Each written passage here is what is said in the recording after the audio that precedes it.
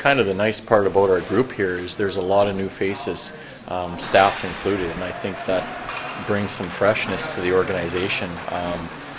And I think the players probably appreciate it as well. I honestly didn't even know that this place existed, to be honest. No offense. I just was, being from Toronto, I really don't venture out to Glens Falls or upstate New York that often.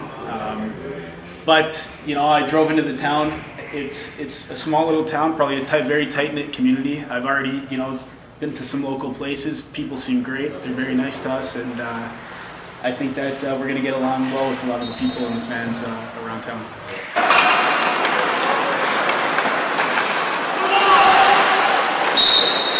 City around town, you go around eating different places, and they figure out that you're with the Flames. They're excited to have the team here, so looking forward to getting things started. Yeah, I think we're gonna have a good team. It's a lot of young guys, a lot of high-end skill, a lot of guys who know how to put the puck in the net, and I think we're gonna have a good team here this year. It's been great working with the coaching staff, new guys. I think everyone's coming together really quickly, and looking forward to seeing how we come together during the games.